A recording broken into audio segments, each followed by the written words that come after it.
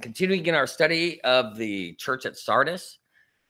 And what's interesting is when God starts us off in the midst of the seven branch candlestick, the book of Revelation, the reason is that's where the place where it's the idea that this is where you can see God. Like you're in the candlestick and he's in the midst and he's like letting you inspect him. That's why it's a picture of a circle of candles. Because if you look at the seven branch candlestick, if you saw that, I wish that they had a menorah that you could spin.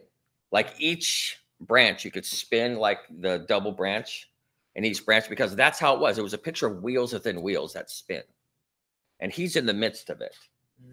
And so and you'll see this in the book of Ezekiel where there's angels or anything else. It's a picture of like showcasing him. All the activity around Christ, like in the Hebrew language, is what describes him, right? Like, for example, the word for jealousy describes a activity. Like hunting to focus in on something. Yeah. Kana is the activity around a nest. Yeah.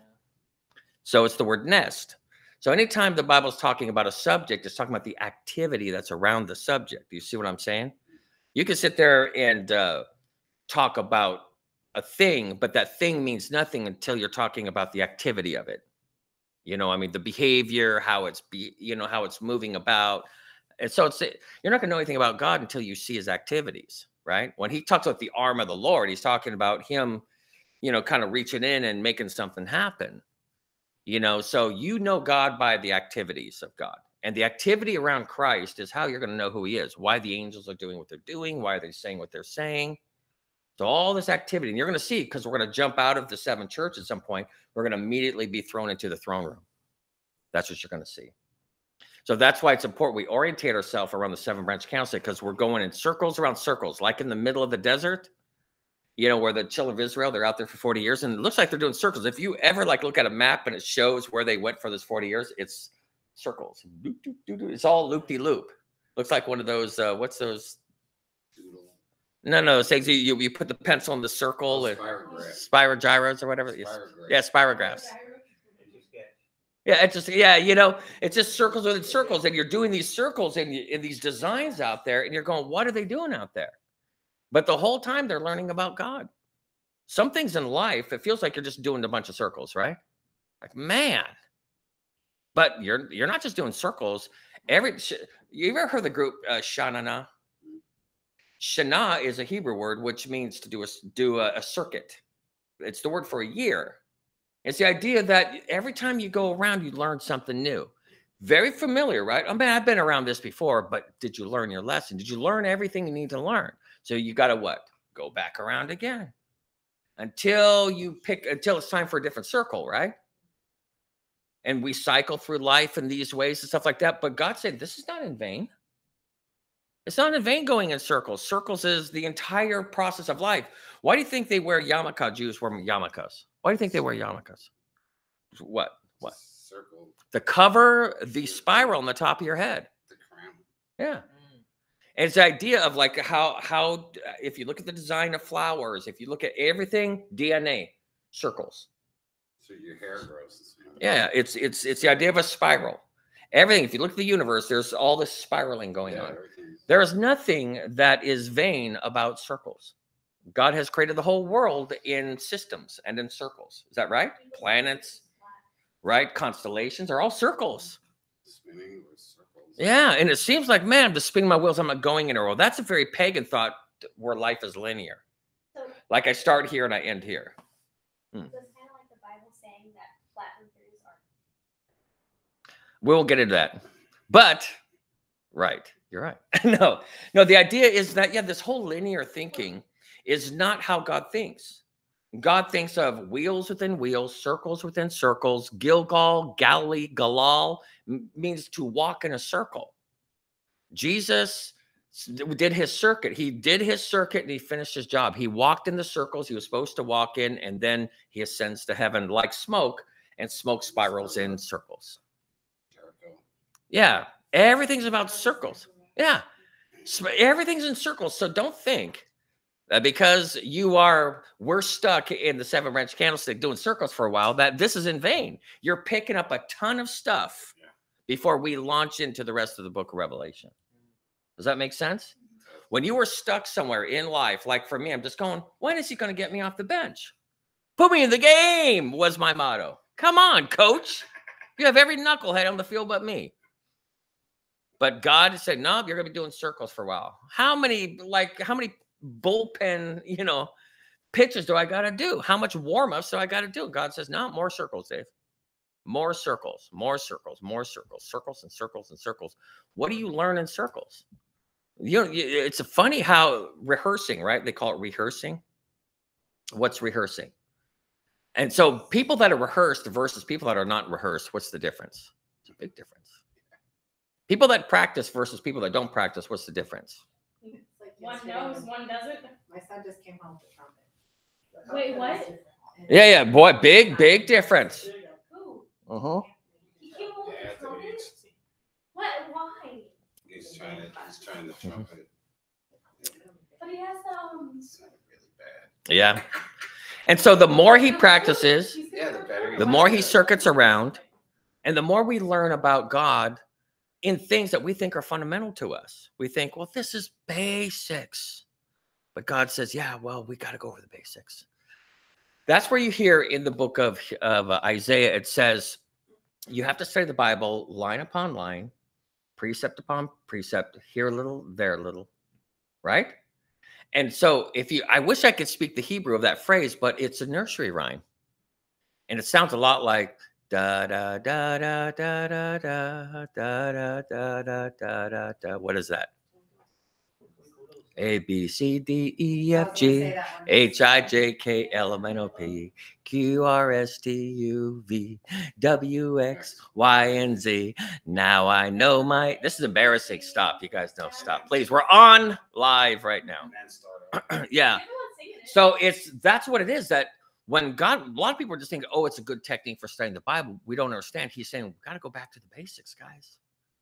Like, so when a prophet is rebuking God's people, and he starts saying, you start at 3 years old in Hebrew school. You heard of the word Hanukkah? Hanuk. What does Hanuk mean? To dedicate, to devote. And it's the idea to anoint the lips with honey. Because, right? We talked about when you get something right. Yeah. And even today, they put a piece of candy on your Torah, or your Tanakh. Like if you're in Hebrew, like if you're learning the Bible and you get something right, they put a piece of candy on there. And so it incentivizes your learning, right? That's why manna tasted like honey. God was incentivizing these circles. Oh, okay. So that's the word Hanuk. And he gets you to dedicate, to devote until that's where even the word anah, right? Hanuk, anah, to afflict. It's God putting you in these circles over and over and over and over again until, wow, I really get it now. I got it. And so when a prophet rebukes the people of God and he starts singing line upon line, precept upon precept, like they all knew that nursery rhyme. That was from the age of 3 on, you learned that nursery rhyme. And he was insulting them. It's like me going to a Bible study and the pastor's way off into his speculative stuff. And I'm all like, A, B, C, D, E, F, G, H. I'm like, whoa, how dare you? How dare you? Because, like back to the base. You forgot the basics, bro. You're way off into this esoteric, speculative kind of stuff. And that's what you're going to see even in this study. Like, this is fundamental basic stuff. When the Bible, and we're going to get into this in Sardis, talks about a thief in the night, they all knew what that meant. It didn't mean that God's going to secretly come and snatch you away. There's going to be this kind of, that's American escapism. That's not a doctrine. The doctrine of coming in a thief in the night in a Bedouin culture, that's more like Matthew 25, where the bridegroom shows up in the middle of the night. And do you know what they used to do as a tradition out there? Like, if I was going to go get Lauren, she's like, part of this Bedouin tribe. If I want to go and marry her, I come up with my buddies all riding up on horses in the middle of the night, and her girlfriends that are kind of protecting her in the tent saying, he's coming, he's coming. And I come in with my steed and my long hair, and I come and I snatch my bride. And there are those that are ready and those that are not ready, right? Yeah, you kidnap him. And she's like, oh my, he's taking me away to the lair. You know what I mean? Gosh, David. Mm? You like that? What was that? Yeah, it's this idea of you come and it's a dramatic snatching because it's the idea of I'm snatching away from this home. Plunder. Are you guys ready for this? This is where the pirates get this idea from. Because the pirates were all Islamic. They're all from Bedouin kind of desert people. A lot of people didn't know that's why they dressed the way they did, right? They're all dressed like Muslims because they were with the, how they were dressed, just, with all that. That's all Muslim wear. And so the idea of plunder and having long hair and all this kind of stuff is the idea of that's what a young man does. He is a gifted plunderer. Man, he shows up and he snatches everything and nobody can stop him. And everybody goes, oh, wow, he's so dramatic. He's we would call him a stud or a steed or a Mustang or a Maverick or a Bronco, right? He just comes in and nobody stops him. And everyone's like, oh, that bad boy. Jack Sparrow, right. Like, I'm going to take this ship and he's just coming in and snatching it. And God has this, I'm going to say it, and I'm going to get in trouble by deep theologians, but God has a swashbuckling side to him. He comes in dramatically and takes what he wants because in the end, he's God. And you're going to see in the scripture that he comes in and he considers it a virtue, like David, to take that lamb from the mouth of a lion, to take that lamb from the mouth of a bear and say, that's right, I'm a thief in the night, bro. You can't do anything about it, right? That God has that part to him. And it's pretty cool. So when the grave and death and Satan in this world sees you as its captive, God comes in on his rope, swing it in, minus the eye patch and missing tooth, and snatches us away and going, there's nothing you can do about it. Right? And it's pretty cool. Because he's coming for his wife. And he considers her the prized object of his great plundering. He's plundering the grave. He's plundering, man. And he's getting his riches. That's right. And it's very dramatic. The work he's doing as a savior is super dramatic. It's astonishing. When a band of thieves comes in the middle of the night, they just come and raid a village. It's, whoa, it's pandemonium. And that's what you're going to see. Through the scripture, I'm just describing it. Then we're going to read all the scriptures, and that will be the context.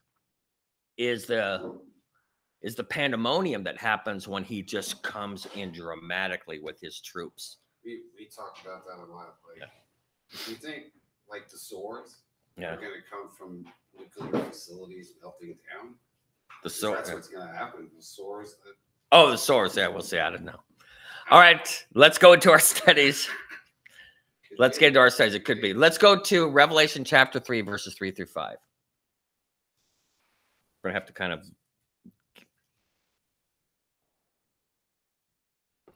Revelation chapter 3. Yeah, chapter 3, and we're still in Sardis. And let's go through. Let me see. Let me put it up on my show the stream. Hold on. Let me. All right. Verses 3 through 5. Who'd like to read? Remember, therefore, how you have received and heard, hold fast and repent.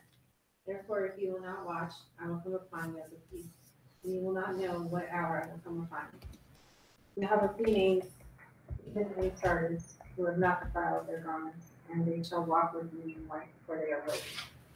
And you'll see the thief and garments. You'll see this theme weirdly kind of be throughout. But go ahead, go to Revelation chapter 16, verses 15 through 18. You're going to see this theme throughout.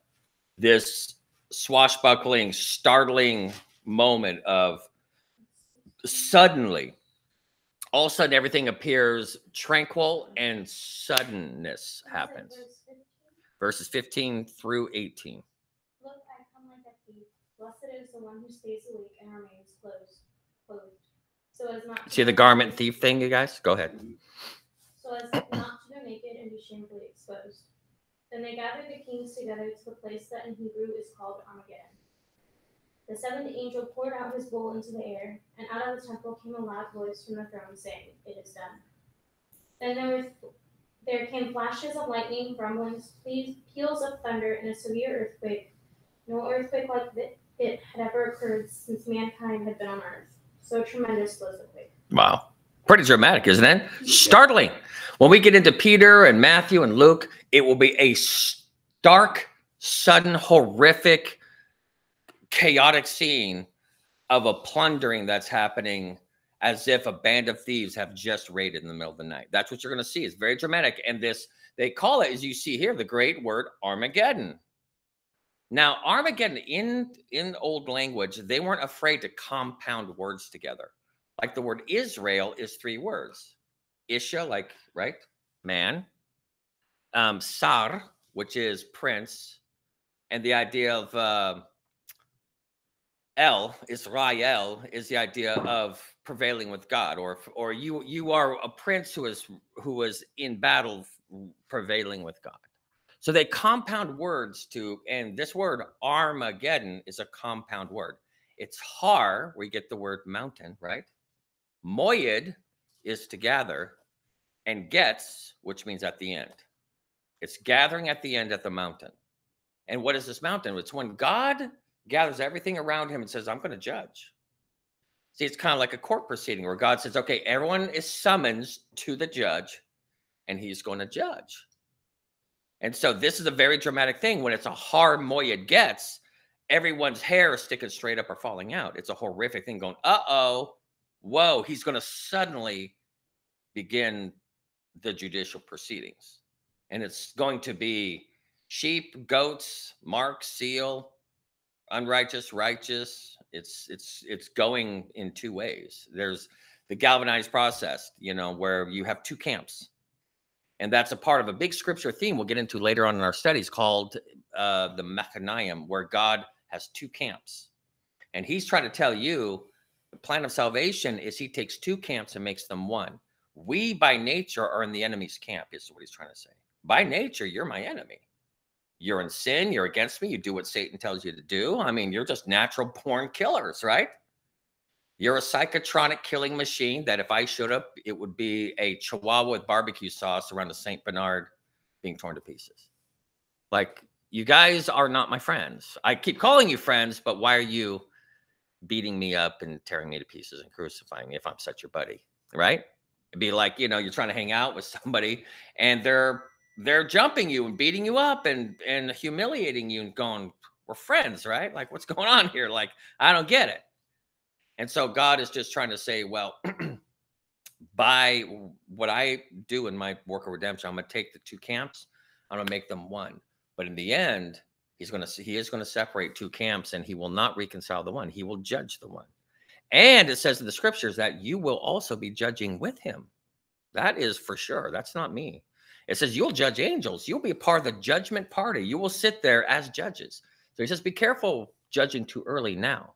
Don't judge before the time, because believe me, you will have your time to judge, and it won't be a picnic, because when you judge, it's going to be the death sentence. They are going to pay for their sins. So it's like, beware. Right now, it's reaching people, joining people to Christ, everything you can, because we have a hard moed gets coming, and it's no joke, right? That makes sense? So go to 2 Peter chapter 3, verse 3. 2 Peter 3. So read verses 3 just on down. And what you're going to see is a suddenness. Everyone's going to think that everything is just, it is as it always is. Nothing's going to change. I don't see any big change. What's the big deal? And then suddenly, do not forget that. Peace and safety, suddenly. Don't worry. Everything's going to stay the same. Everyone keeps acting like things. Suddenly. Just like Noah. Yeah. Well, you're going to see this because Noah's going to be a big part of our story here. All right. 2 Peter chapter 3, verse 3. Start reading. Who wants to read? All right. Go ahead, Paige. Above all, you must understand that in the last days, scoffers will come scoffing and following their own evil. They will say, where is this coming he promised? Ever since our ancestors died, everything goes on as it has since the beginning of creation. But they deliberately forgot that long ago, by God's word, the heavens came into being, and the earth was formed out of water and by water.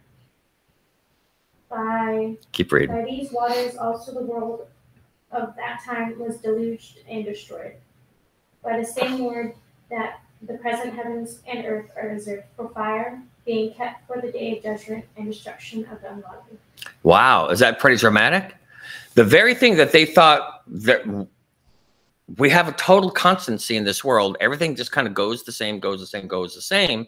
God says, guess what? Those very things, the waters and stuff you see here, that's going to actually be what I'm going to use to judge you. But go ahead, keep reading. But do not forget this one thing, dear friends. With the Lord, a day is like 1,000 years, and 1,000 years are like a day. The Lord is not slow in keeping his promise, as some understood slowness. Instead, he is patient with you, not wanting anyone to perish, but everyone to come to repentance. But the day of the Lord will come like a thief. The heavens will disappear with a roar, the elements will be destroyed by fire, and the earth and everything done in it will be laid bare. Wow, that's the thief. Pretty dramatic.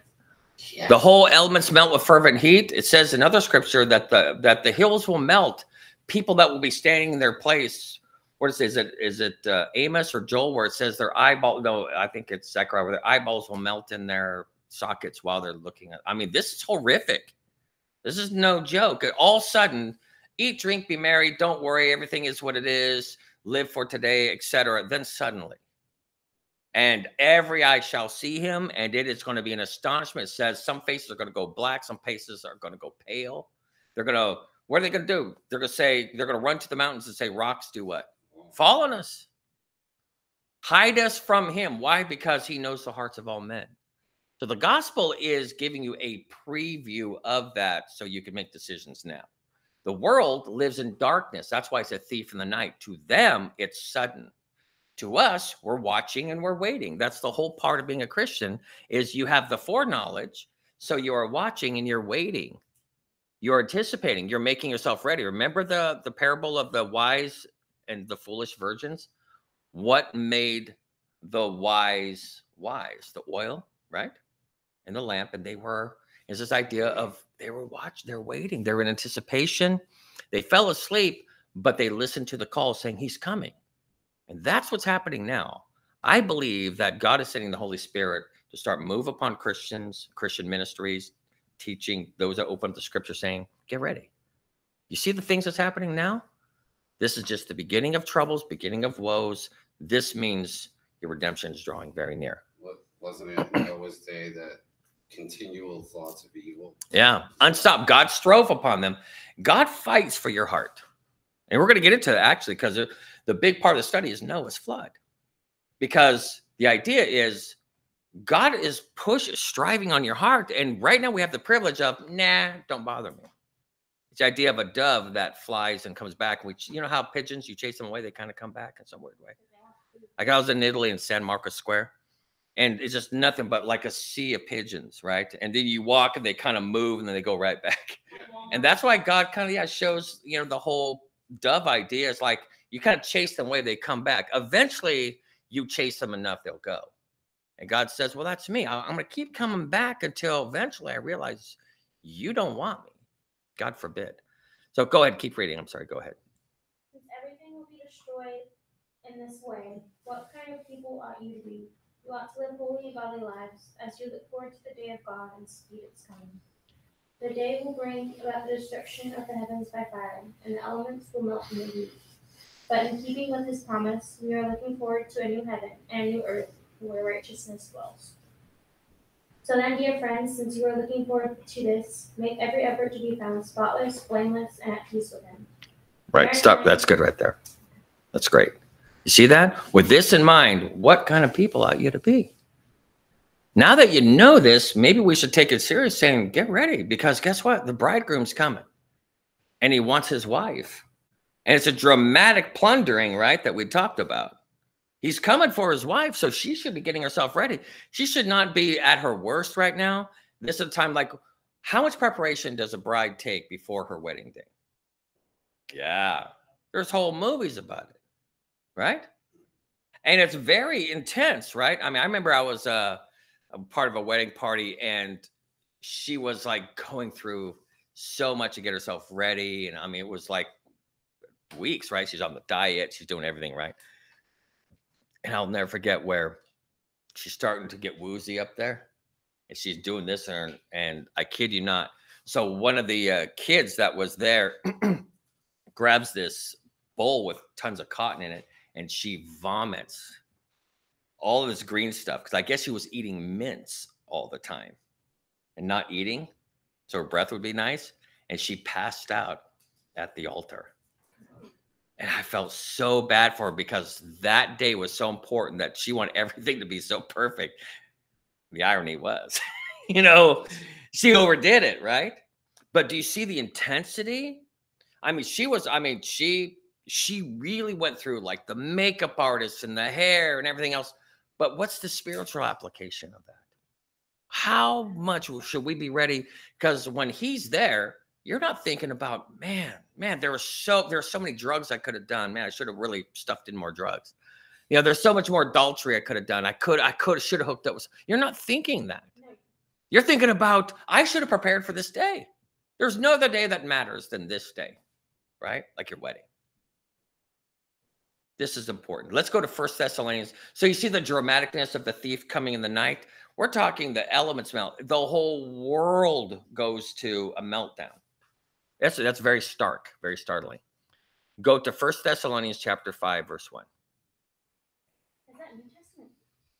Yeah, New Testament. Just a few things back. Yeah, and Thessalonians, what was interesting about why the Thessalonians book was written is there's not a book to Berea, to the church of Berea. Do you know why? Because, why is that, Zach? You remember? Why? They read their Bible. They read their Bibles. Do you know why these letters are written? It's for people that screwed up. They messed up. Every letter here isn't for the super righteous. It's for people that really blew it. Then so he had to write a letter. The letter to the Thessalonians where they didn't read their Bibles. So he says, well, because you didn't read your Bibles, you know, you're going to have to be schooled. But the Bereans, when Paul spoke, they went to the Bibles to see what Paul was saying was true. And they go, it checks out. So every time you see a letter, don't think it's to holy, righteous people. It's to kind of the knuckleheads that were like, I ain't going to read that Bible. And it's like, all right, now we have a bunch of problems. So he's there writing letters. Every letter is a problem letter. Every letter is addressing problems because they weren't really making themselves ready. And it's a here a little, there a little, line upon line, precept upon precept thing. Guys, we've got to go back to the basics. Every letter is that from Paul. Does that make sense? 1 Thessalonians chapter 5, verses 1, just read on down. And we'll even go chapter 4 a little bit later where we talk about Noah's flood. But God likens his return as the flood. Believe me, that wasn't a big secret. You know, that was very dramatic, very sudden. Go ahead. Who wants to start with verse 1?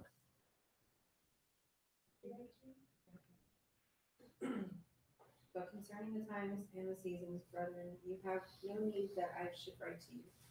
For you yourselves know perfectly that the day of the Lord so comes as a thief in the night. For when they say peace and safety, then sudden destruction comes upon them, and labor pains upon its pregnant women, and they shall not escape. But you, brethren, are not in darkness, so that this day should overtake you as a thief. You are all sons of light and sons of the day. We are not of the night, nor of darkness. Therefore, let us not sleep as others do, but let us watch and be sober. For those who sleep, sleep at night, and those who get drunk are drunk at night. But let us who are of the day be sober, putting on the breastplate of faith and love, and as a helmet, a hope of salvation. Stop right there. Any thoughts? Be ready. Yeah, be ready, huh? Because sudden, they're going to say, what is going to be the language? Peace and safety. Hey, don't sweat it. So what? Lukewarm. Yeah. Well, they like everything homogenized, everything placid, everything conformed, everything, you know, kind of in this let nothing be changed. You know, we want everything in this certain kind of, you know, static kind of way. We'll just sit and wait. Yeah, we'll chillax, because Laodicea, when we get into Laodicean church, was a health resort. That's where they had the eye salve, and then they made these black kind of garments, and it's all this picture. They weren't ready. God spewed them out of his mouth. And Sardis is the last stop before you get, and this is important to understand in this study. Why is Sardis so important? It happens to be before we get to the last two churches. The last two churches are two camps that split into two distinct groups. And you're going to see that. One is doing everything right, and the other is doing everything wrong. Both are there at the coming of Christ. You'll see it in the language. The Church of Philadelphia, you've been to Philadelphia? Yeah. What does Philadelphia mean? The city of brotherly love. So what is going to characterize the people of God at the end of time? Their love for one another. It says that the world may know that we are one. If you're one with me, be one with one another, right? This is going to characterize. There's going to be an incredible amount of love for God and for one another at the end of time. No doubt about it. Because that is going to characterize the kingdom of God. If you're going to be on the streets of gold, are you going to be having a bunch of gossip and petty issues between everybody? Or are you just going to love on them? Right? God's kingdom is that kingdom. And I kid you not, we're to be working out in our fellowship a real streets of gold mentality. Right? Yeah, like we're already there. Yeah, exactly. We're supposed to be walking here like we are there. And the world is supposed to see a little slice of what? The New Jerusalem in our fellowship. You got to Practice. And you have to deal with problem after problem and situation after situation until you work those things out. Because the one thing you have to learn about Christ is he knew what to do with a problem. We are not good with our problems. So what do we do when we try to manage a problem? We tend to make them worse, right? Don't we? Create other problems. Yeah, even in relationships, even amongst friends, what do? How do we react to, give me a situation, to somebody talking behind your back? Oh, you start rolling your neck and saying, I'm going to put you on blast and da-da-da, or some other thing, right? I'm at the point where... Yeah, but what do you do? What is the way that we make it worse, though? By going off. Saying something back. By spreading rumors about them, by whatever else. And that's a way to combat it in our mind, going, well, this is the way to fix it. But it's almost like, the way we fix things, we make it worse. Have you ever tried fixing something and only got worse? I got a great story for that. I remember my grandmother had gophers. And so I'm telling my grandma, I'm going to kill this gopher, right? So I heard about, that you could like drown them, right? You put a hose inside the thing. Well, these gophers had this elaborate gopher thing in her front yard. I flooded out her whole front yard. Then I'm following with my arm thinking, no, I'm just going to get this. And all the dirt was kind of like shoveling up from my arm. Her whole front yard was my arm following the gopher trail. I destroyed her whole front lawn. It was nothing but, you could see all the habit trail of gophers with me. I tore up. It looked fine. It was just holes with the gophers. But in fixing the gopher problem, I just totally destroyed this giant, not a little front lawn, like this big around the corner, around this giant front lawn. Sounds like Caddyshack. Yeah, it was like that. It was all night long I was running that hose. Yeah, you must have been very bored. Well, and I was obsessed. I was going to fix this. I am done with these gophers. And what did I do? I completely destroyed her whole front yard. Just trying to deal with the gopher problem. You can make that application to how we deal with problems in the church, how we deal with problems in our families, how we deal with problems in our life, at the job. How many people try to handle the situation, their job, and they only made it worse? I can tell you, I got so many stories you wouldn't believe it. And so God is the king of dealing with problems. And a lot of times we don't understand why he lets some things go. We don't understand why he confronts some things. We don't understand why he's merciful here, why he's confrontive and non-tolerant here. But he's the king of fixing problems. And it's not like he lacks any self-sacrifice. We saw that at Calvary. We understand he obviously doesn't have that problem. So God is trying to tell us, learn how to solve problems. Do you know what leadership is? Solving problems. Not sitting there with your crown on, making people lick your boots. That is not leadership. It is not your time to be worshiped.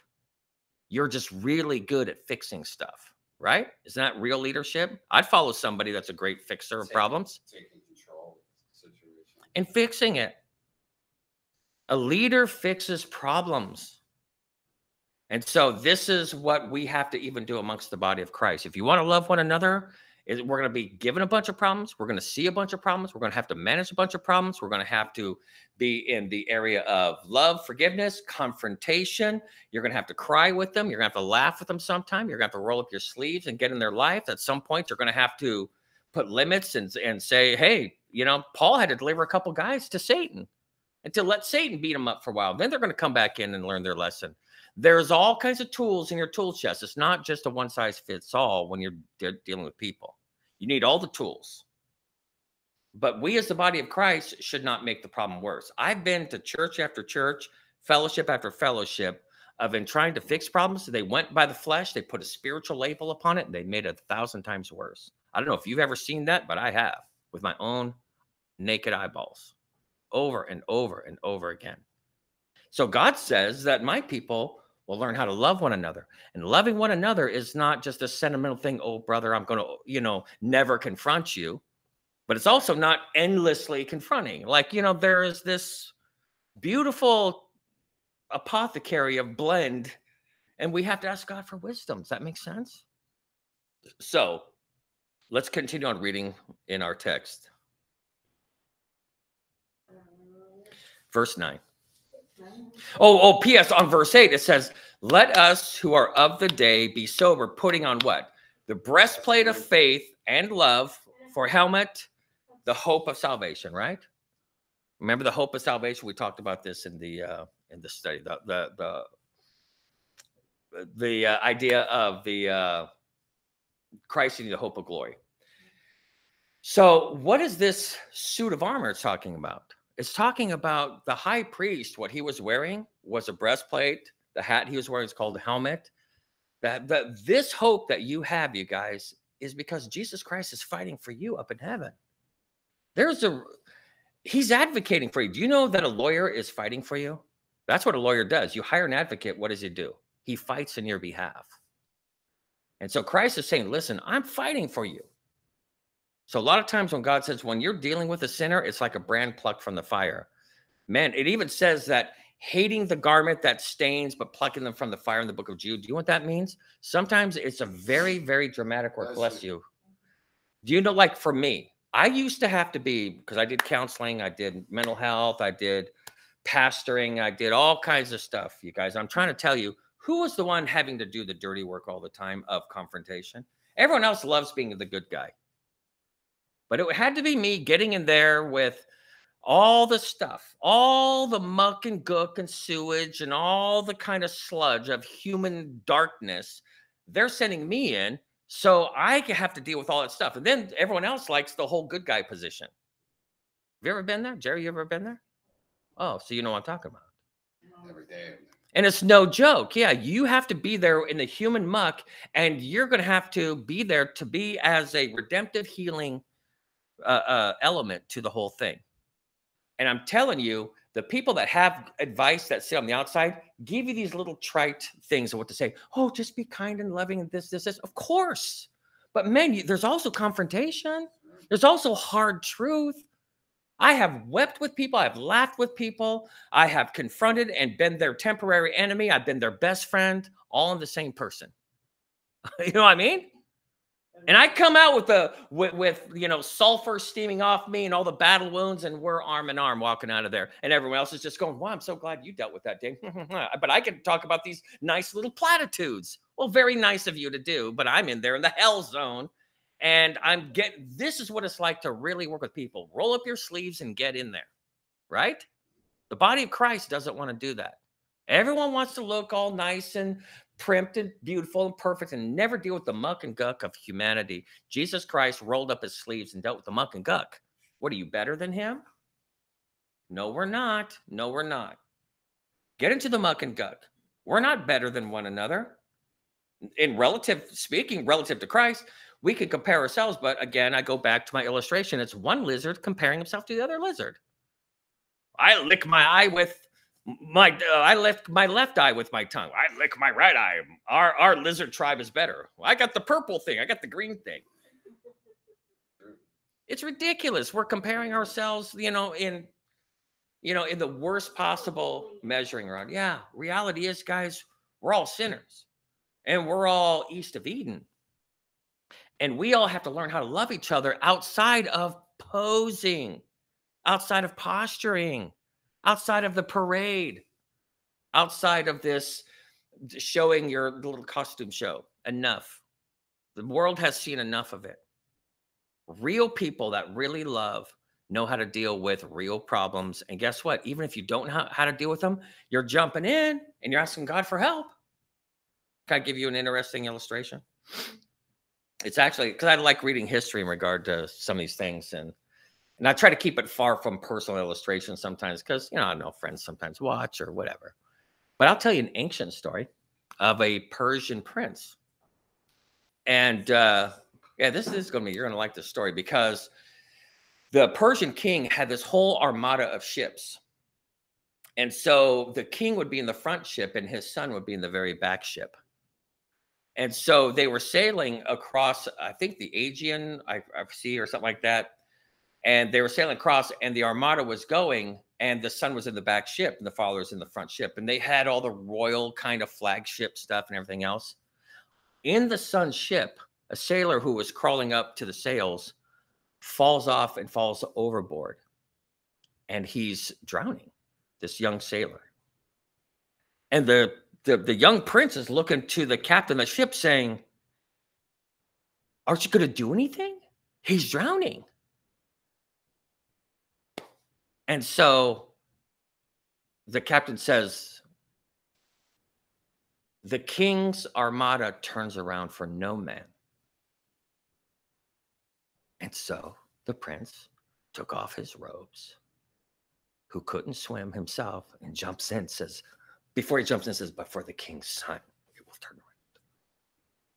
And they turned that whole armada around to save them. That's selfless right there. Jumped in. That's Christ. Does this make sense? Yeah. Even if you don't know, your sympathy should draw you in, and God will help you. Right? That's how you learn. I don't want to hear how disqualified we are all the time. I'm sick of hearing it. Jump in. God will help you. And I don't know, but I'm here to help. I don't know what I can do. First thing I could do is just say, all right, I'm here. Let's see what we can do. I'll make some phone calls. We'll do something, man. Right now, you just need me to be here right now, okay? Does that make sense? Yeah. That's love. That's love. All right, let's go on. All right, verse 9, you're right. For God did not appoint us to wrath, but to obtain salvation through the Lord Jesus Christ, who died for us, that whether we wake or sleep should live together with him. Therefore, comfort each other and edify one another, just as you also are doing. We urge you, brethren, to recognize those who labor among you and are over you in the Lord and admonish you, and to esteem them very highly in love for their work's sake. Be at peace amongst yourselves. Isn't that interesting? This is all thief of the night stuff, but all the stuff we're talking about is making sense in this, isn't it? Go ahead. Now we exhort you, brethren, warn those who are unruly, comfort and faint-hearted. Uphold the weak, be patient with all. See that no one renders evil for evil to anyone, but always pursue what is good both for yourselves and for all. Rejoice always, pray without ceasing, and everything give thanks, for this is the will of God in Christ Jesus for you. Do not quench the spirit, do not despise prophecies. Test all things, hold fast what is good, abstain from every word of evil, every form of evil. Now may the God of peace himself sanctify you completely, and may your whole spirit, soul, and body be preserved blameless at the coming of our Lord Jesus Christ. He who calls you is faithful, who also will do. Stop right there, okay? He's going to help you. This is a big, tall order to say, hey, listen, guys, be this way. Be this way. But he says, I am faithful to do it. I'm going to help you through this because you need training. You need to do some circles in helping people. The worst sentence I got, because I was waiting for my big mission call when I was in Sweden, And they're all passing out these exotic calls. And I got gypped. I got sent back to San Jose, the armpit of the world. Oh, you got an audio thing on that? It's okay. And so, I really thought I got gypped. I thought I got double gypped when I'm in the hot tub in San Jose on Winchester Boulevard. This lady jumps in and she's talking about working with adolescents. The one thing I said to God is I never want to revisit my adolescence. It was hell on earth. For me, it was. Maybe it was a party for you. It was hell for me personally. And I don't want to deal with mental health because I have a crazy family. Everyone's crazy in my family. I joined the Navy to get away from the craziness of adolescence and crazy family. Sure enough, God is saying you're going into mental health and you'll be dealing with teenagers. Like, God, no. Like, what did I do to offend you?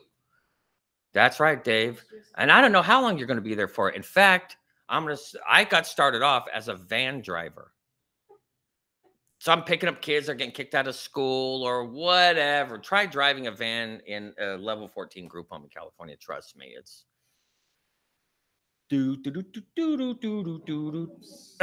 it's just craziness, right? Take them to the mall. Yeah, I don't want to get into all this stories. I got a million crazy stories. But you're pulling over. I call it therapy on wheels. I'm pulling over the side of the road. All right, that's it. Okay. Stop. Put your seatbelt on. This is you two. This. Them not getting in the van. Endless. How many trips do I have to take to juvenile hall in that van to say either get the police out, or I cannot tell you the endless amount of ridiculousness.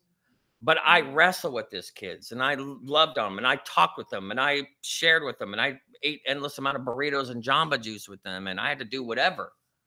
And I confronted, and I imparted, and I went in there. Not glorious as a van driver. From van driver, I became a child care worker. As a child care worker, I've already done all this stuff in life. I've already studied all the psychology. He started me low. I might as well have been emptying the trash. And then I will go from child care worker to other stories. I became the supervisor, et cetera, like this. And I'm telling you that I thought God was punishing me.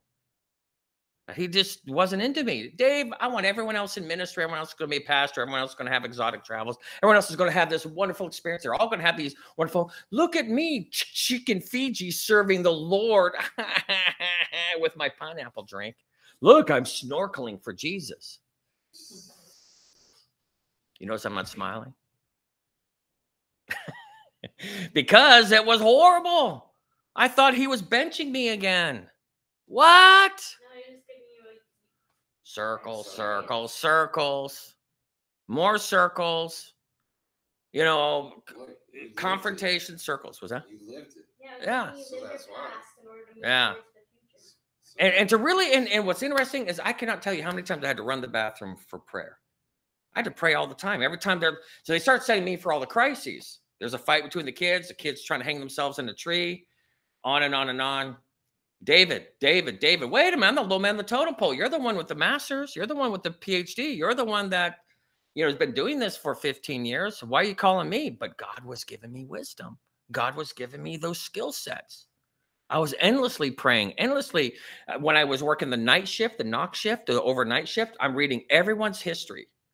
I'm the only counselor there that would read all 30 histories of all the kids, and I knew all their backgrounds. So then when they put me on day shift, I knew everyone's history. Nobody knew their history. No one had time. You're just doing progress notes, right?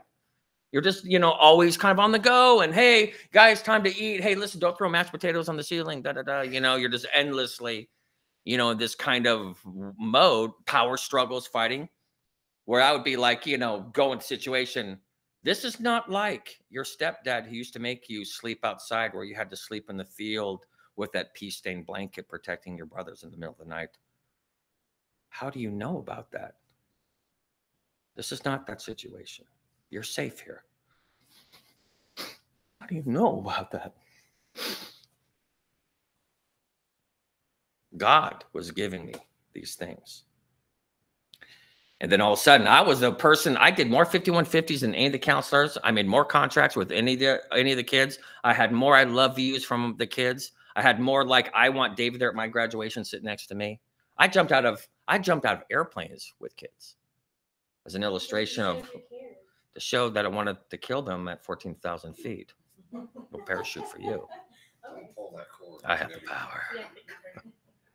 That's right. Oh, did I say I didn't put what? That's all of your lunch stuff coming out of your. No.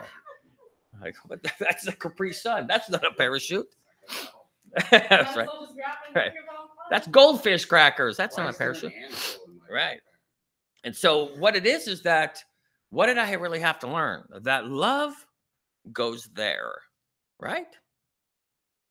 Unless you know how to go, unless you're willing to go there, you know nothing about love, because I knew this much. And I hate to admit this, I don't want to admit it, but I'm going to, is when I was in Sweden and I'm waiting for my big exotic thing where everyone's saying, David, whoo, God, the Holy Spirit is on this young man, David. I was 25 at the time.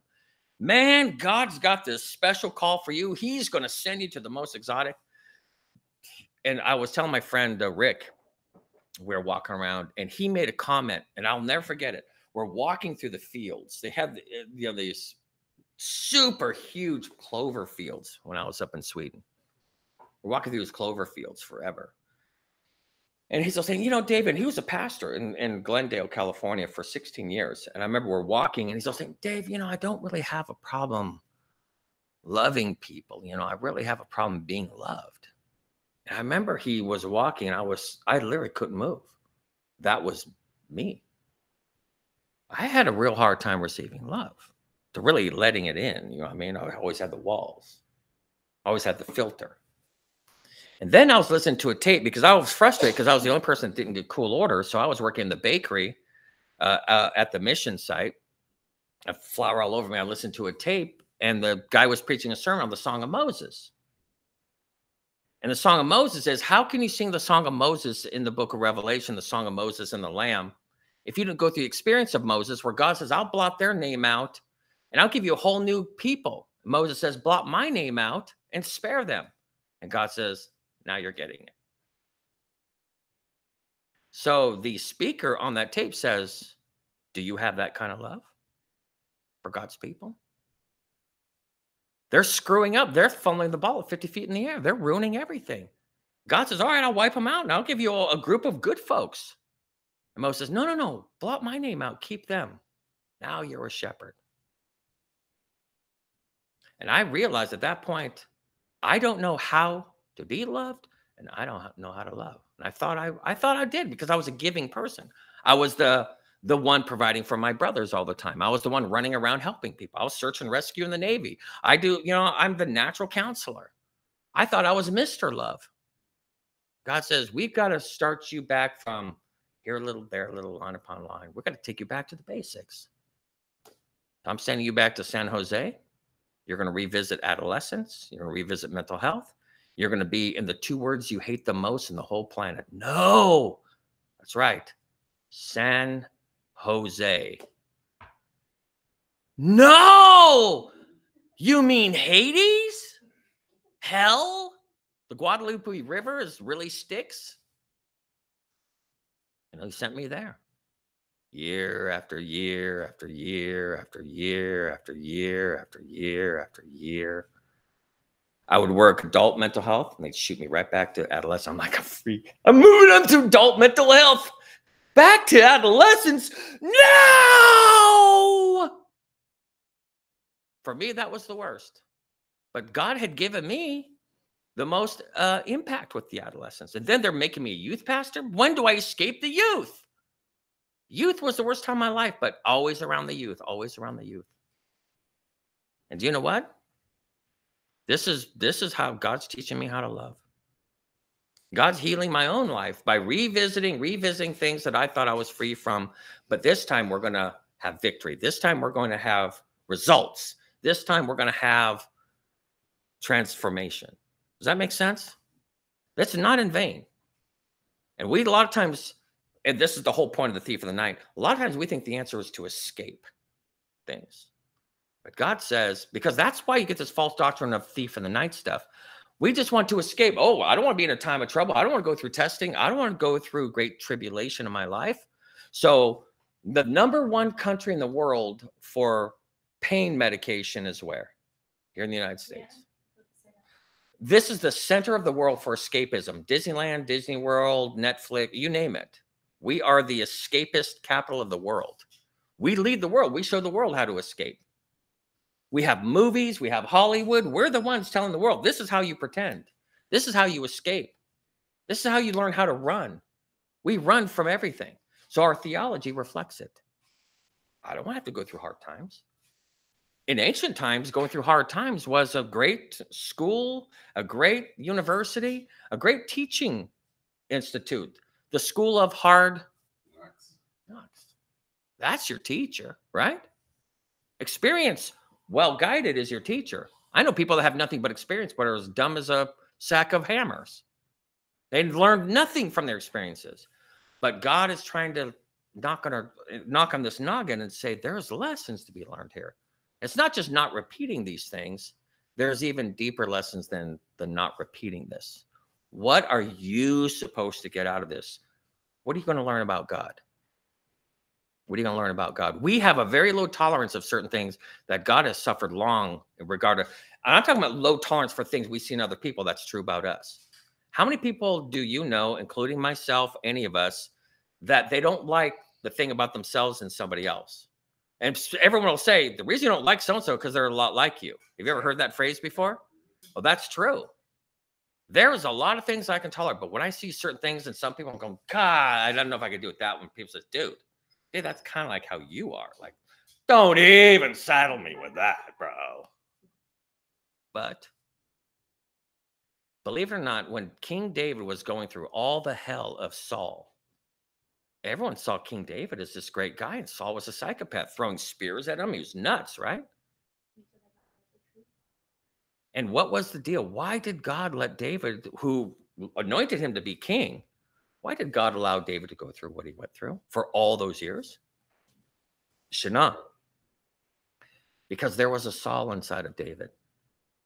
David was the true king of Israel. Saul was the stand-in until David was ready. Saul was used to ready David to be a king. So that's why David felt bad every time that he, went in and he cut the robe of Saul and did a few little snipey things. Remember, Saul went into the cave to go to the bathroom? You guys know about that story? Yeah, he went into a cave to relieve himself, to go number 2. David snuck in and cut off with his knife a piece of the hem of his garment. Saul takes off and David comes out there saying, I could have killed you. Dude, I had the hem of your garment. And then David felt sick about going, what am I doing? This is the Lord's anointed. What was anointed? Not just Saul, but what Saul was to David. An endless test of David to show things about David that would never be seen because everyone loved David. Everyone loved Raymond, right? He's just a lovable guy. So you being loved and fawned over and told how wonderful you are, do you really get to be in touch with that dark side of you very often? No. You're too busy thinking about yourself. Everyone loves me. That's great too. Are you really doing much reflection? You are never more introspective than when you're under great what? Testing. You get to find out who you really are. And guess what? The things we see, a lot of times we're not very happy with what we see. Well, I think why did most people try to kill Christ? Because he was truthful. Yeah. People don't want to hear. And they saw themselves. They saw how unreasonable they are, how intolerant they are, how projecting they are. Everything that was true about them, they projected on Christ. You're a liar. You're a deceiver. You're an imposter. No, you're the imposter. You're the fake. You're the hypocrite. You're the play actor here. And they projected all of this on Christ. Isn't that what the narcissist does to the codependent or whoever they can victimize? Don't they just project away? They keep blaming you for what's true about them. That is a false atonement. Atonement is you're lifting the burden off you and you're putting on somebody else. And so we falsely try to alleviate any accountability by now saying, no, you're the problem. And do you think churches don't do that and fellowships don't do that? Oh, yes, they do. You could be just as toxic as a church and never get identified because you know how to play with spiritual language. That's why I had you read in 1 Thessalonians 5 says, despise not prophecy. Do you know why? Why, Zach? What's the spirit of prophecy? It's the testimony of Jesus. Yeah, that's a nice quick answer. That was good. Break it down, bro. Now, I don't want the slicky answer. It's What did we talk about last night? Yeah, it's truth. It's going to be a revelation of who God is, a revelation of your character. There's going to be a place where you enter in with God where there's no shadow of turning, where you're going to have to stand naked. Yeah. And you're going to realize things about yourself that you don't know. You're going to know that you don't know yourself, and then you're going to be told those things. When you have the Holy Spirit in the midst of a group and it's really the Holy Spirit, you can't fake it. You're not supposed to. We shouldn't have an environment where we're sitting around here where people are kind of playing their games, where they're here to be as a predator. They're here to find weak people to exploit. We don't need that. And when you have the Holy Spirit, that gets found out. When you don't have the Holy Spirit, you have a different spirit, you have incredible spiritual abuse take place. Oh, yeah, make you feel guilty to give money. Or to make you feel bad about confronting a pastor that's wrong about whatever. Flirting with some girls in the congregation when he's married. I've had to deal with that. I've confronted pastor friends, and they come off like the majesty of Satan now comes out of them. But they still have all the spiritual reason. Oh, my wife doesn't meet my needs. God called this other woman. She's the wife that I should have. Right. If I could just get rid of this wife and have her, we're going to have this amazing ministry. Yeah, it's called straight up adultery. And I've seen people spiritualize this stuff. And you think God is fooled by this weird word game we play with his words? Well, didn't David try to fool him? Right. Did it work? Nathan the prophet went up to him and says, hey, Dave, I got a story to tell you. Right. And did the old flip on him. And Dave was like, bang, you're talking about me, right? Yeah, I think we're talking about you, Dave. This is important. All right, guys, let's go to our next text. Is this helpful? Thief in the night. Let's be careful, guys, that we ourselves are not in this escapist. I just want to live in obscurity and I don't want God to expose. If you want the Holy Spirit in your life, he's preparing you to meet the King who is called the light of the world. You're not going to run and hide from him. So why do it now? Let's live openly before a loving, merciful God. Does that make sense? Luke chapter 12, verse 35. Yeah, because, you know, in the end, you're going to be at a hard way it gets. You're going to be standing at a mountain and everything's going to be exposed. Everybody's going to be watching. They're going to be looking when your whole life is being played. Like, no, don't play that portion. Sorry, it's not redacted. No. All right, let's go through your, what's that, your IP addresses? Let's start going through your internet searches. No, God, please. Never mind. Never. Okay, burn me. Okay, kill me. I'm cool. 35. Luke 12, 35. Hey, can I ask you a favor? Can you give me a copy? Thank you so much, sweetie pie. We're going to look at this thief in the night idea, and we're going to look at this wedding picture that's here. But let's look at Luke chapter 12, verse 35 to verse 40.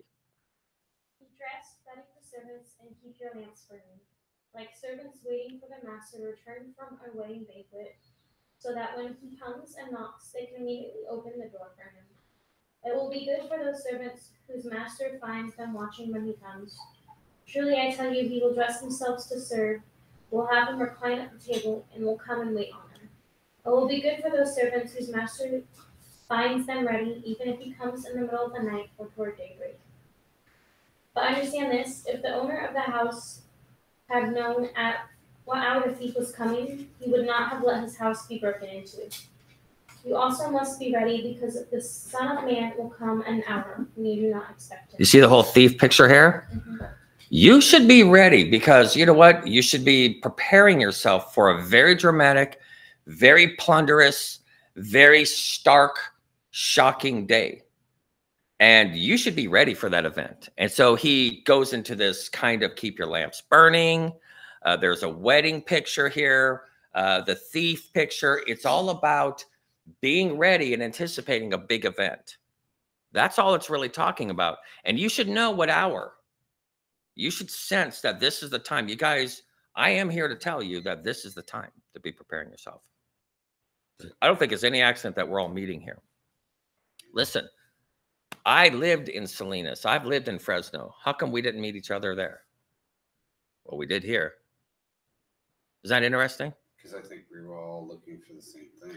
And God is going to find a way to draw you. If you really, in your heart of hearts, somewhere inside of you really does love truth and his voice is whispering in your head somewhere, and that's where you want to go, you're going to find yourself around these truths. Okay? Go to Matthew 24, verses 42 to 44. Thank you, sweetheart. Matthew 24, 42 to 44.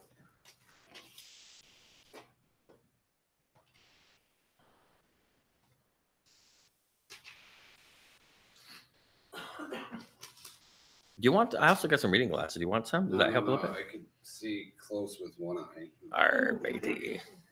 I have to. I'm still waiting for the tabs for. I got you that big old giant one. Those. Is that great? I'm Wow. waiting for the tabs. Let's get those So I tabs, can- man. Yeah. Therefore, keep watch, because you do not know on what day your Lord will come. But understand this, if the owner of the house had known at what time of night the thief was coming, he would have kept watch and would not have let his house be broken into. So you also must be ready, because the Son of Man will come at an hour when you do not expect it. You're not watching. The world's, yeah, that's perfect right It's there. exactly from like what we just read. Yeah, exactly. And it's giving you that little insight. It's like your house. The idea of a plunder is to break up the house. And you're going to see here when Christ, we're going to go back to Matthew 24 here in a sec. But Christ was saying, I'm the stronger man binding up the strong man of the household. And I'm going to plunder his house. In other words, you know, when thieves come in, they put zip ties on you or they tie you up. Jesus uses that illustration of himself. I'm here to tie up the strong guy in the house so I could plunder his house. It is a startling, shocking thing for God to refer to himself as a thief, because thieves were always, of course, bad, right? Christ was, if you really wanted to shame Christ and associate him with negative people, put him between two thieves upon a cross, and believe it or not, the PR alone is going to be bad for him. Nobody in the Jewish culture thought thieves were cool. But there is one context, and that is a great swashbuckling plunderer. Okay, they could get into that for some reason. And God's saying, yeah, but in the thief business, you have to tie up the strong man. And what I'm doing through my gospel is I'm tying up the strong man through the gospel. And how is that? How does Christ diminish the power of Satan by preaching this gospel? He literally is trying to help you to see that he does not have power over you. He does not have dominion over you. I'm coming in there to plunder his house. One day I'm taking you to my house and no one will ever snatch you away. That's the language he uses. But go to Revelation 1, verse 7 first, because I want you to see when he shows up, there's nothing secret about it. It's shocking and startling. It is certainly sudden and disturbing, but it's not secret. Revelation 1:7, what does it say? Look, he is coming with the clouds, and every eye will see him, even those who pierced him, and all peoples on earth will mourn because of him. So shall it be. Amen. Wow. Is this super clear? Don't let anyone tell you of these bizarre stories of secret this, secret that, secret the other thing. Get out of the whole Babylon is secret.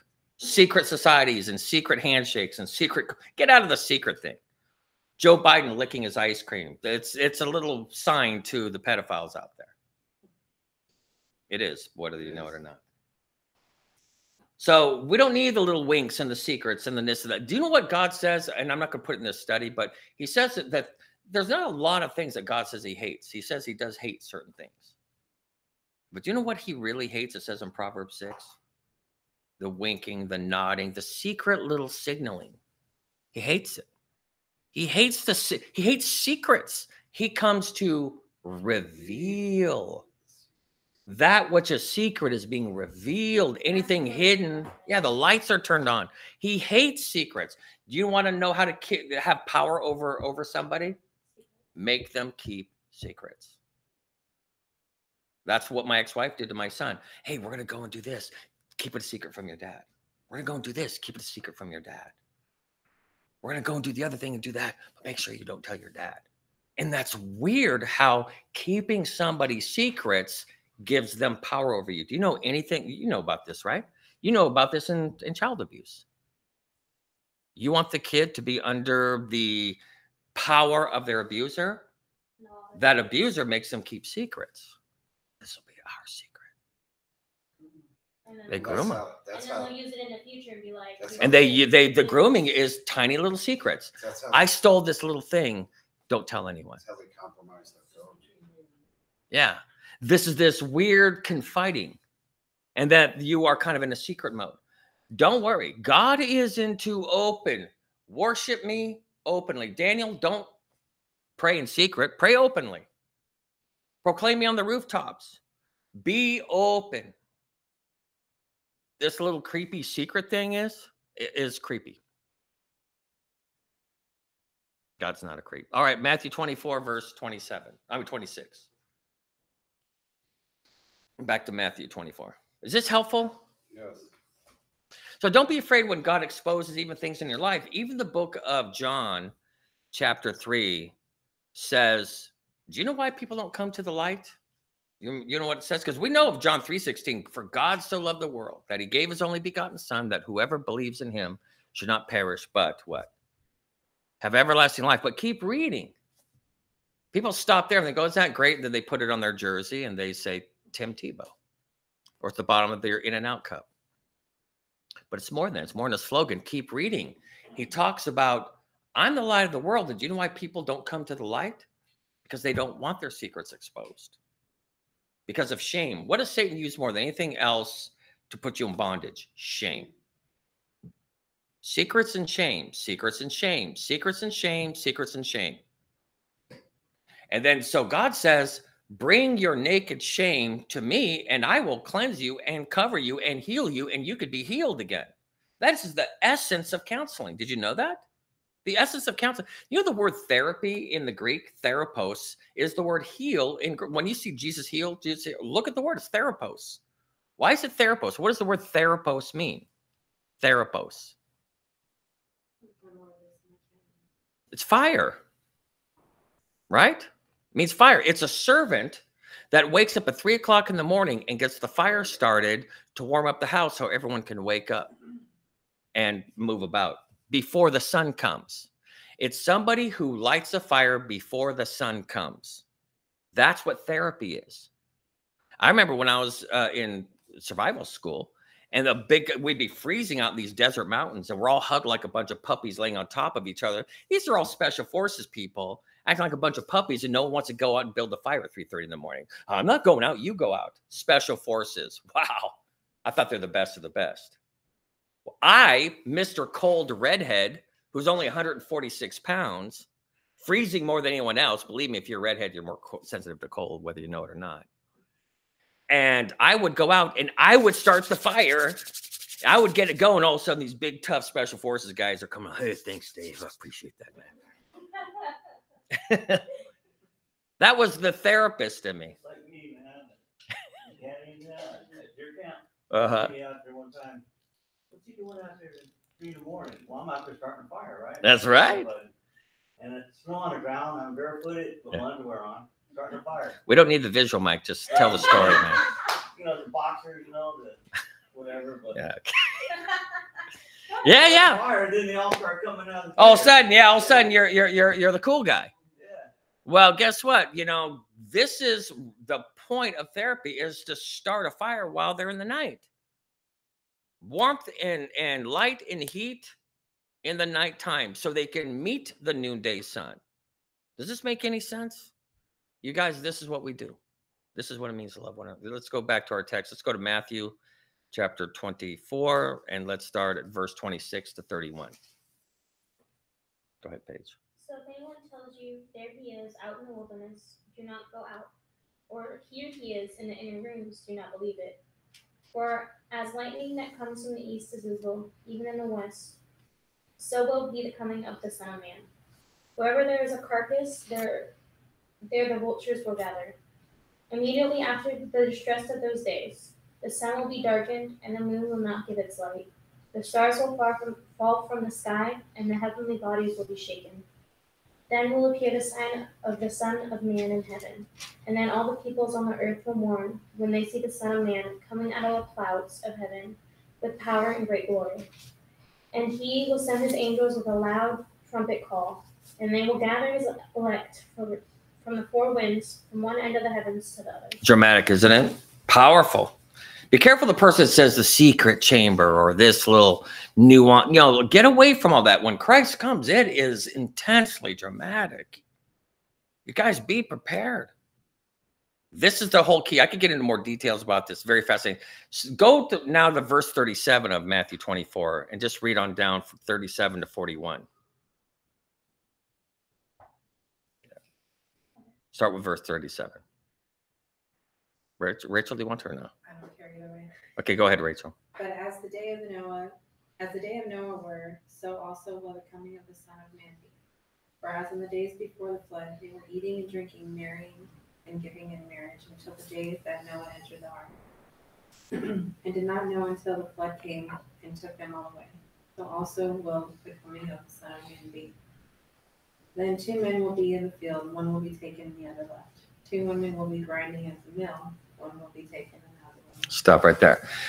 So it was sudden. Now, what's interesting, we're going to get into Luke chapter 17, just prepared to turn there, is a lot of people will teach the opposite of what the Bible is teaching. Those that are taken, those that are left, a lot of people say, well, taken, they're taken to heaven. And the others left are left down here to live in tribulation. The same story is being told, the same sermon recorded by Luke, and the question of the disciples are, where are they taken? And he says, to where the bodies are, where all the birds and the vultures, they're eating them. Because they're wondering, because it's the flood story. And you're going to see when we get into a little bit of Genesis, we're in the last lap of our study here.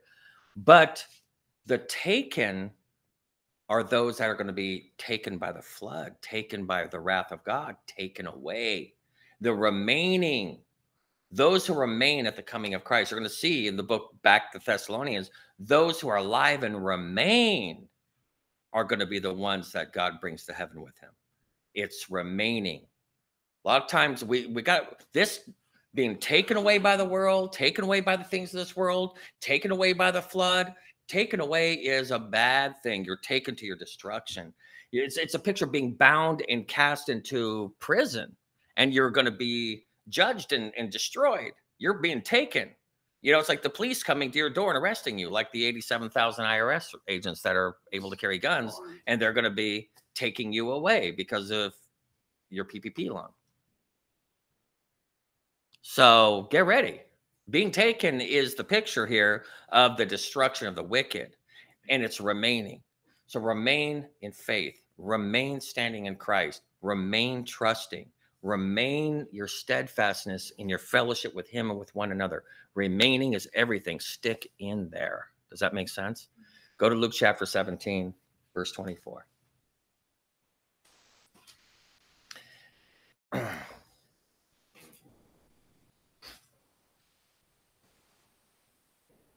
All right, who'd like to do some reading? Zach, you want to read? Start with verse 24. Yeah. For as the lightning that flashes out of one part under heaven shines to the other part under heaven, so also the Son of Man will be in his day. But first he must suffer many things and be rejected by this generation. Same will happen to you, by the way. Go ahead. And as it was in the days of Noah, so it will be also in the days of the Son of Man. They ate, they drank, they married wives, they were given in marriage, until the day that Noah entered the ark, and the flood came and destroyed them all. Likewise, as it was also in the days of Lot, they ate, they drank, they bought, they sold, they planted, they built. But on the day that Lot went out of Sodom, it rained fire and brimstone from heaven and destroyed them all. Even so will it be in the day when the Son of Man is revealed. In that day, he who is on the housetop and his goods are in the house, let him not come down to take them away. And likewise, the one who is in the field, let him not turn back. Remember Lot's wife. Whoever seeks to save his life will lose it, and whoever loses his life will preserve it. I tell you, in that night there will be 2 men in one See the bed. night theft coming here? Go ahead. The one will be taken, and the other will be left. 2 women will be grinding together. The one will be taken, and the other left. 2 men will be in the field. The one will be taken, and the other left. And they answered and said to him, Where, Lord? Because they already know the remaining. They're in the field, at the mill, in the bed. So we know where the remaining are. So where are they taken, Lord? And he's going to tell them. So he said to them, Wherever the body is, there the eagles will be gathered together. Yeah, that's a horrible thing. So his whole thing is get ready, stand, remain, your bridegroom's coming. That is the massive theme of Scripture. If you miss that, you're missing the whole purpose of what we're doing in this last generation. Check out this whole remaining thing. Again, go to Genesis chapter 7, verse 23. Let's go to the flood and just read one verse from the flood story. Is it about remaining or is it about being taken? A lot of people keep saying, well, Kirk Cameron had this whole series called, was it Left or Behind or something like that? I don't want to remain. I want to be taken. You don't want to be taken. You want to remain. Yeah, verse 23. Genesis 7:23. Remaining is everything. Go ahead. Every living thing on the face of the earth was wiped out. People and animals and the creatures that move along the ground, and the birds were ripped from the earth. Only Noah was left, and those with him in the ark. Yeah, and some translations say what? Remained, right? Remained. 1 Thessalonians chapter, remained. Remaining is everything. Hang in there. Persevere. Stay in Christ. Remaining. Like a marriage or like let's say working through something. Just hang in there for it. Let the process take place. A lot of people will punch out of many circumstances, and that circumstance was really there to do something for you. The time of trouble is really preparing God's people to get ready for him, because it's going to just get us away from all the idolatry and the things we cling on into this world. It's very easy to hold on to these very superficial things in our life. My career, my reputation, my money, my whatever. And we hold on to certain crutches. In the end, he's going to say, well, are you able to just hold on to me? Remain in me. And guess what? Everything else will be taken away. In the end, it says you can't even buy or sell. We will get there in Scripture. The Bible is guaranteeing you there comes a point where you can't even participate in the economy. Don't have any fantasies about it. And those that compromise their faith to do that says they receive the mark of the beast. In other words, you are going to be a part of the system. You're going to say, if I have to forsake Christ to do that, I will. And Christ says, you're holding on. It's like the days of 70 AD. If you look at the money system back at the time of Christ, and they were doing this big building project, they were building and they're marrying and giving and marrying, they're eating and drinking. They kill Christ because they're saying, we don't want to deal with this man. Do you know how long it was? It was another 30-something years where these people are holding on to their money, holding on to their political position, Pontius Pilate, all of them. Do you know what ended up happening? Jerusalem was destroyed by the Roman armies. And do you know what their money meant at that point? It was Confederate money, man. It was rolling around the streets. It meant nothing. There was zero value to that Jewish money. And they thought it was important to hold on to their position, all this stuff. There were a bunch of slaves and prisoners being sent off to Rome or wherever they were going to, or be slaughtered. I sent it on my Facebook page, and I'll send it to you guys. This 30-something minute documentary or something like that on 70 AD, and they showed all the stuff, the process of what happened. It's one of the most horrific things I've ever seen. Even Rome says nothing was more bloody. Carthage, the plundering of Carthage and 70 AD with the Jews was the two most horrific battles, like where the bloodshed was insane. 1 million people murdered, slaughtered over this whole thing. It was horrific. They said that's like one of the most horrific parts of the memories of Rome was what happened in 70 AD, where people were cannibalizing off one another, and the battles that were fought, the horrible atrocities. For what? They're holding on to something that God says is going to go. We're holding on to stuff that God says is going to go.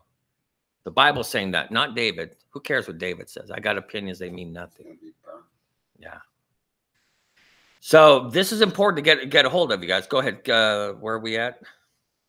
Yeah, let's go to 1 Thessalonians chapter 4. Let's look at remaining. We'll kind of be rounding the corner, because what I'm also going to try to show you is how Christ is thief. There's so much more to the study. I wish I could do more. We're only going to go through about half of this study, believe it or not.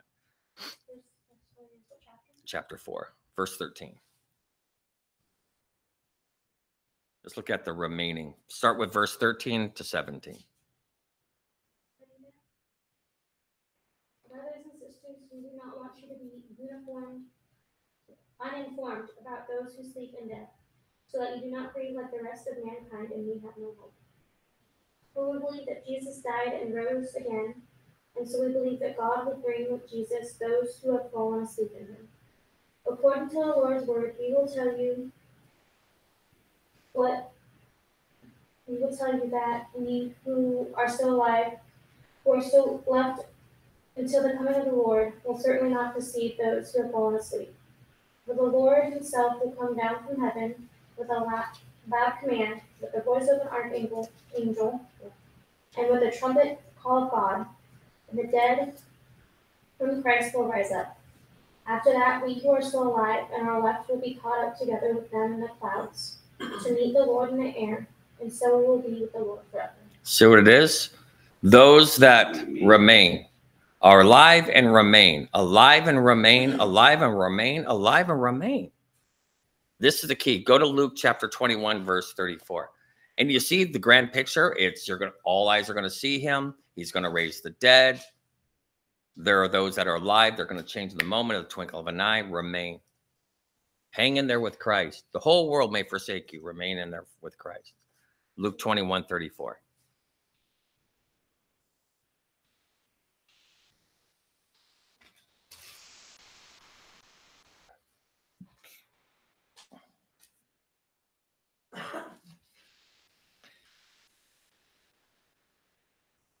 Yeah. Verse 34 to 36. But take heed to yourselves, lest your hearts be weighed down without carousing, drunkenness, and cares of this life, and that day come on you unexpectedly. For it will come as a snare on all those who dwell on the face of the whole earth. Watch therefore, and pray always that you may be counted worthy to escape all these things that will come to pass, and to stand before the Son of Man. Say, standing and remaining. So don't be caught up in the craziness of this world, you guys. You know, and all this bizarre kind of chasing after nothing and vanity and simple childish pleasure, stuff like that. You have one thing to do. Man, be occupied with the work that God has in front of you and prepare yourself for that day. Now, what I'm not going to do, we're going to kind of wrap up our study here, is I have more to kind of tell you, like, thief of the night is also him in the scripture, is a thief has bad intentions in one sense. You know, yeah, that was the bad intention part. Like if you get to Hosea, and I could give you guys these verses. Let me give you an example. For example, Hosea 1 verses 1 and 2 says, when I would heal Israel, the iniquity of Ephraim is revealed, and the evil deeds of Samaria, for they deal falsely. The thief breaks in, the bandits arrayed outside, but they do not consider that I will remember all their evil. Now their deeds surround them, and they are all before my face. In other words, plundering, they don't have good intentions. Job 24:14, the murderer rises before its light, the killer, that he may kill the poor and the needy, and the night he is like a thief. He comes in at night, right? The serial killer comes in at night. Jeremiah 49:9 says, if grape gatherers came to you, would they not leave gleanings? But if thieves came by night, would they not destroy only enough for themselves? Obadiah says the same thing. John 10 even says the thief comes to steal and to rob. So we're seeing all this really highly negative stuff. But the word thief in Hebrew, just to let you know, it's very fascinating. If you were to go to Job, let me read this to you in chapter 21, verse 18. You're going to have a hard time finding the word thief there, but it's the same word. And let me see if you could figure it out. How often is the lamp of the wicked put out? How often does their destruction come upon them? Like they are like straw before the wind, like the chaff that a storm chases away. God lays up one's iniquity for the children. Let him recompense him. Basically, God's going into, he's going to judge them. They're going to be destroyed. The word a storm chases, they're like chaff that a storm chases away is the word thief. He's coming to judge. And when he judges, it will be sure destruction. That is the context. It is bad news for one party. The party that's holding God's people hostage. Just ask Pharaoh how that worked out for him. Let my people go. No. Let my people go. No. I said, let my people go. No. This is not going to be good, right? And it wasn't good. It wasn't good. Even the book of, and this is what I really want to kind of think is very powerful. Isaiah 40, if you want, go to this. We'll kind of wrap up our study with these thoughts. Because Christ is a thief, but we're going to see what kind of thief he is. Satan. Yeah, he is a plunderer of somebody's house. And he will not make any apologies. He's like chapter 49, verse 25 and 26. We're going to look at this very cool wrap up of our study of a very great insight into the kind Christ was crucified amongst two thieves. He said he was numbered with the transgressors. Okay, you want to call me a thief? I'll show you what kind of thief I am. It's going to be kind of cool. He's so cool. He's a swashbuckling thief. He's cool. All right, Isaiah 49, verses 25 and 26.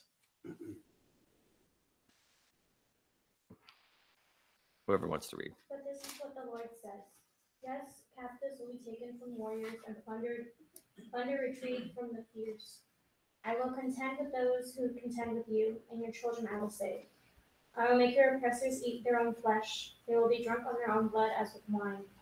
Then all mankind will know that I, the Lord, am your Savior, the Redeemer, the Mighty One of Jacob. And it says that the prey of the terrible will be delivered. I don't know what your version says, but he will take out of the mouth the lamb from that lion. I will steal the capture of the predator out of that predator's mouth, and you are that lamb. Go ahead, but I want you to see what's interesting. This is an insight I think you're going to appreciate as we wrap up the study. Go to Proverbs chapter 6. Let's see what happens to thieves. This is very fascinating, you guys. Because there is consequence for being a thief. And Jesus says, all right, I'm a thief in the night. Let's let the consequences of a thief bear upon me. It's very interesting what we're going to see here. What is the penalty to a thief? And Christ says, all right, call me a thief. I'll deal with the penalty. Chapter 6, verses 30 and 31. Yet if he is caught, he must pay sevenfold, though it costs him all the wealth of his house. But a man who commits adultery has no sense. Whoever does... No, yeah, what, is that 30 and 31? That's 31, 32. Yeah, go ahead and read verse 30. Oh, okay, sorry. People do not despise a thief if he steals to satisfy his hunger when he is starving. Verse 31. Yet if he is caught, he must pay sevenfold, though it costs him all the wealth of his house. All the substance of his house. Men do not despise a thief if he steals, if he is what? Hungry. Christ was up on the cross, I thirst. He hungered. Who was he and what was he hungering for? You and me. He came to steal because he was hungry. But what was he hungry for? You. He hungered and thirsted after you. He panted after you. And he said, okay, what's the price of it? If I have to repay for my stealing, what is the price? I'm going to restore it. I'm going to give the entire substance of my house. You guys, this is what the gift of salvation is. He's giving the substance of his house as recompense for his thievery. I'm going to give you everything because I stole you. It's pretty dramatic, right? I'm going to give you everything because you have to pay the thief's price, right? In fact, go to Exodus 22:7. Let's see where this law comes from.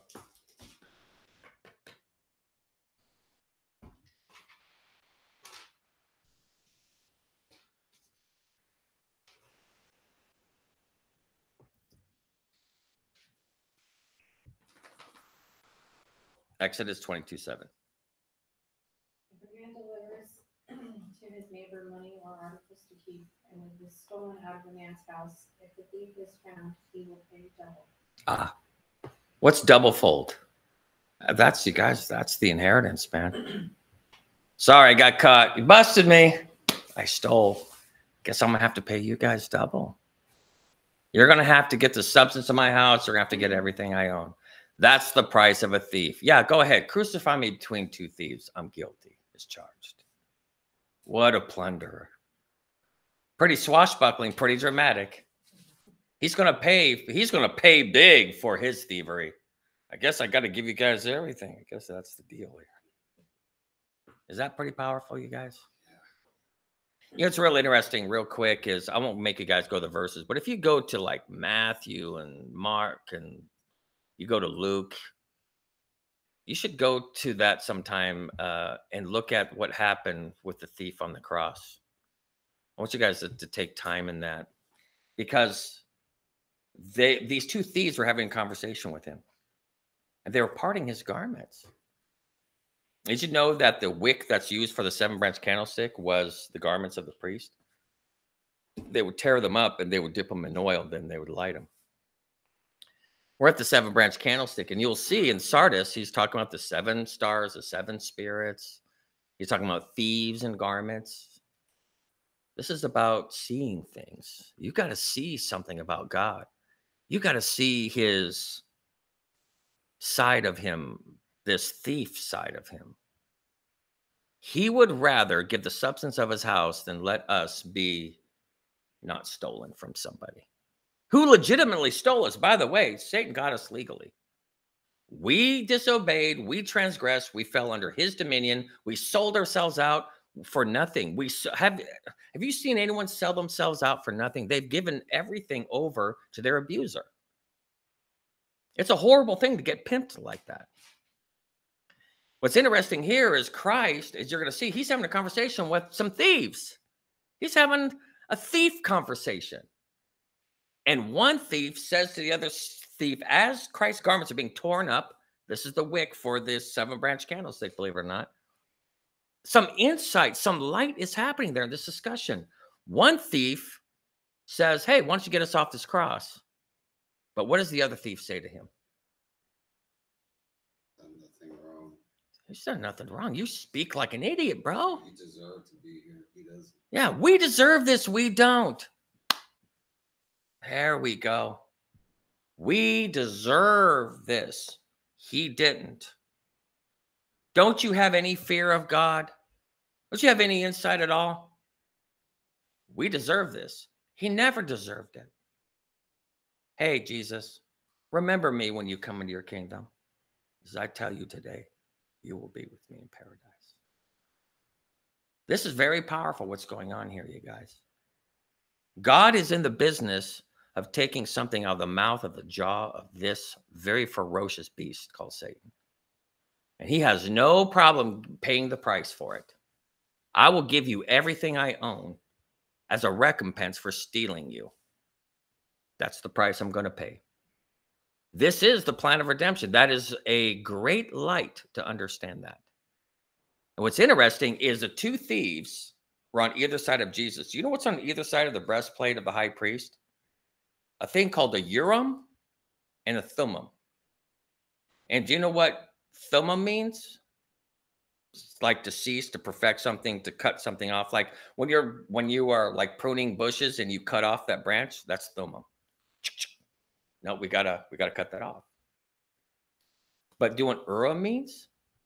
Light. It's the idea of being in the judgment, where you're in the light, where everything is exposed. Do you know where the thief that spoke up? Because if you want the approval of God, the Urim lights up. God says, I approve. Urim. And the light goes off. If you want God's approval. Guess what thief spoke in defense of Jesus Christ? The thief on the right. Christ was approved of God. He was on the breastplate, resting upon the bosom of the Father. Into thy hands I commit my spirit. Resting on your bosom. Tell me, what's the verdict? Which one lights up? The one on the right. The one on the right. Your judgment is going to be substance of the house, double portion. Amen? Wow. Talk about turning the lights back on. And he's telling Sardis, this is why the Son of Man was hanging between heaven and earth. You know, the whole Sardis stone. This is why he hung between heaven and earth. This is why he was crucified for you. So you can basically be snatched away by this swashbuckling husband thief man who's going to take you from the prey of the jaws of the lion. And this is so essential that you understand this, that by the time we go to Philadelphia and Laodicea, you're going to see two camps emerging. Sardis is the last view you get before you make your choice before Christ. And you're going to see these two camps open up here, Philadelphia and Laodicea. Laodicea means a people judged.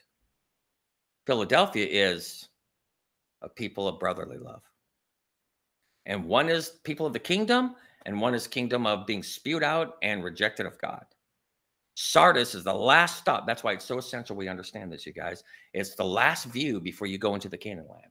It's hanging between heaven and earth. And there's something you got to see that he's being hung between two thieves and going, what's the significance of being hung between two thieves? Well, there's a thief there for you. What kind of thief is he? Well, he's kind of the good kind of thief. This thief is getting a bride out of the deal, going to plunder the household, and he's going to pay the price for it. What's the price for a thief, you guys?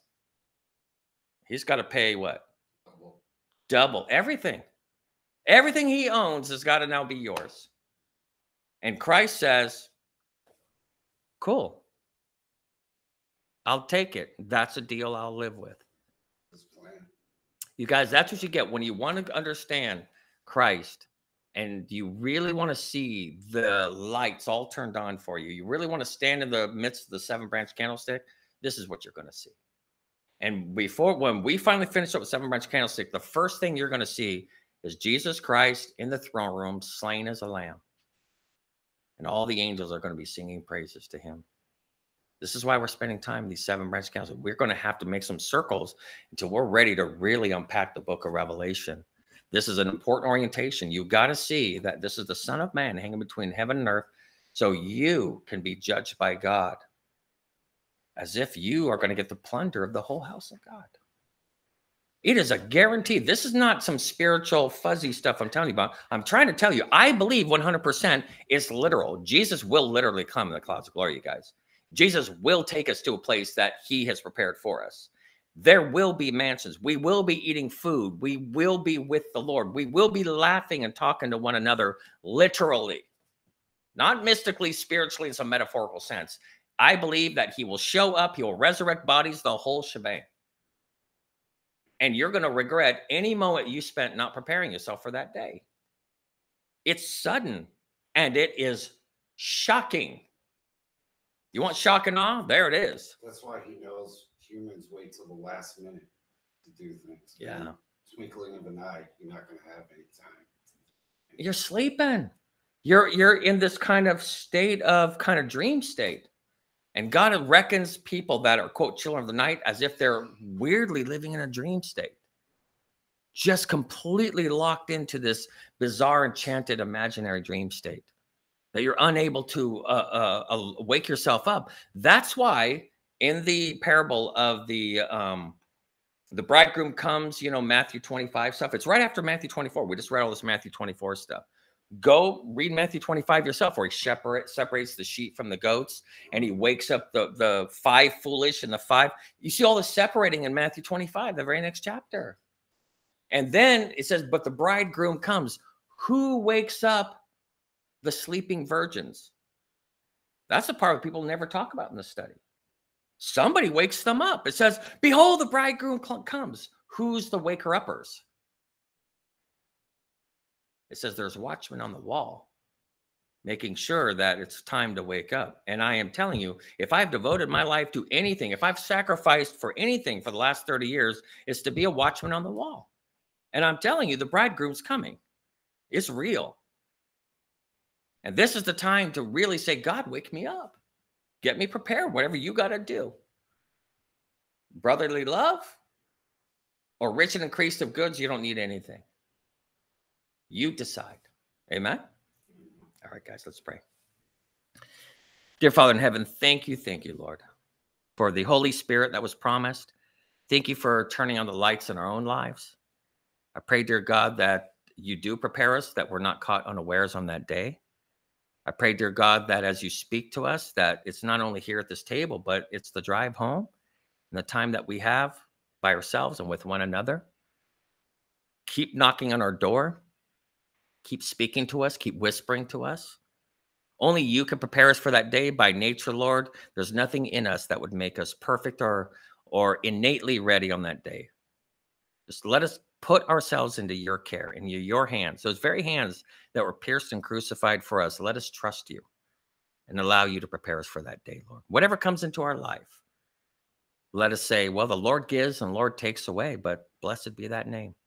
And then in the end, we'll receive that double portion. So give us patience, give us trust, give us hope, give us faith, give us an enduring spirit. We pray these things in Jesus' name. Amen. Yeah, that was really good. To remain, that's